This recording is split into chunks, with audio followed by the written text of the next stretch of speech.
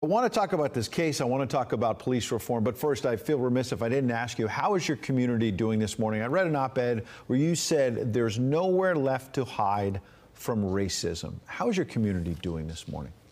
Well, of course, Atlanta is grieving the loss of Mr. Rayshard Brooks. We send our condolences to his family, particularly his children, his wife, and his friends. And so we're trying to recover from that, and the protests are going on here as a result of that. And as I have been saying, you know, just a culmination of these events happening here and across the country.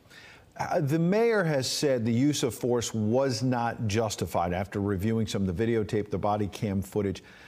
Can you make that same judgment this morning when we have not had a full investigation yet of what actually happened? I can just go by what I see personally, and if someone is running from the police, there doesn't seem to be any justification for shooting someone that is running. There are other ways to recover someone that is fleeing. So that's all I will say on that for now. What about the fact that Mr. Brooks took the taser? How does that factor into your thinking on this? Well, you know, tasers are non-lethal instruments, and so that all will be weighed as the investigation moves forward, how that played into the scenario.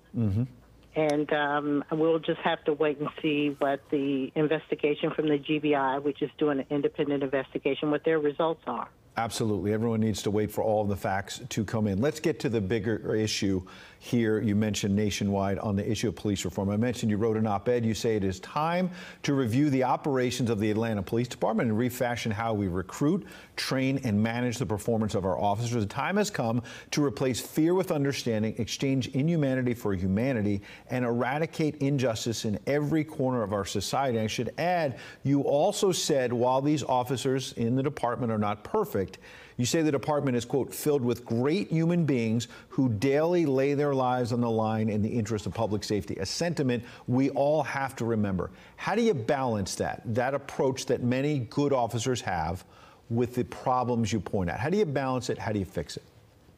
Well, it's a difficult balance because I do know many of the officers very personally who are the officers that we want in our community, that are policing our community and creating those bonds with our community.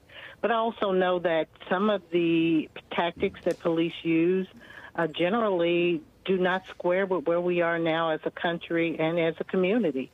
We have to refashion the way that we interact with our citizens.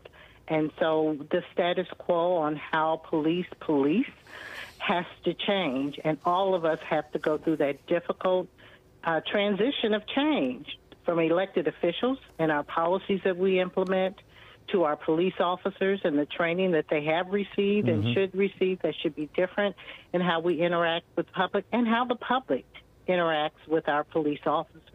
All important issues that it's being grappled with by the President of the United States, the Congress, leaders in both parties. They're fashioning different pieces of legislation, but of course you're dealing with it on the local level in your community, so many communities around the country. President Moore, we certainly appreciate you joining us. And I appreciate your having me. Thank you.